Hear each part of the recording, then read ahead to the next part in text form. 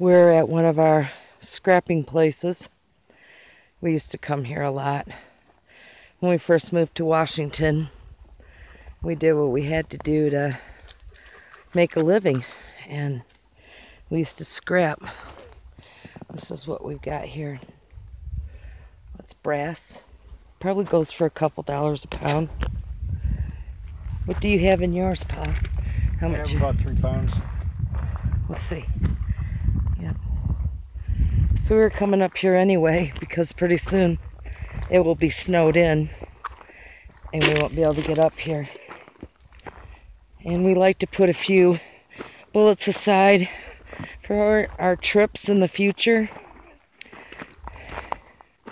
Anything that comes up helps offset putting anything on a credit card. And Kody has a blast. We have a blast.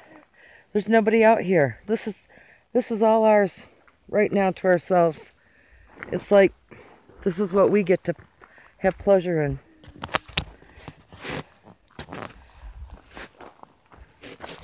Yeah. That's my big boy right there. Say bye, Kody.